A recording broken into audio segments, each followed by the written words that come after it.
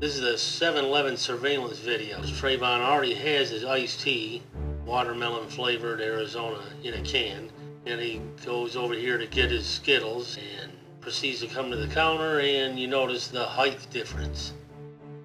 The cashier looks like he's going to be about 5'8" maybe. He's bent over here digging in his pockets for change, and he's still taller than the cashier, standing straight up. The only thing I saw that night, I heard the crying. We were in the kitchen, I heard the crying. It was a little boy. It was a little boy.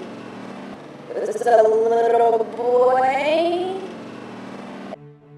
This goes to show you that the narrative that the media put out with him in his little white graduation outfit from elementary school, and then also the little one with the hoodie. Now, if you saw this video and said, "Who is that in there?" after all this hubbub about it, you'd say, "I don't know who that kid is." You got to be told it's Trayvon.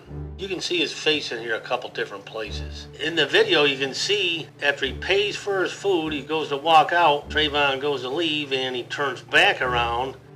Trayvon goes to the middle of the store and bends over, picks something up. And then he goes back here to the other corner and look down the straight part where he got his tea, and then quick down where he got his Skittles. And if you notice the cashier, he's way over in the corner here watching what Trayvon's doing.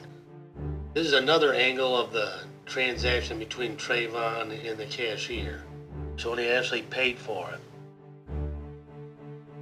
Yeah, this view of the video does not show Trayvon turning back around after he left to go pick up wherever he picked up over at the back of the store.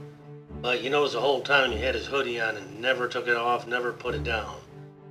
Keep in mind it was raining that night and it was 60 degrees. Some of the wind gusts were up to 22 miles an hour. Yeah, plus he's from Miami, so he's freezing. It would have been common courtesy though when you go into a convenience store at night to put your hoodie down.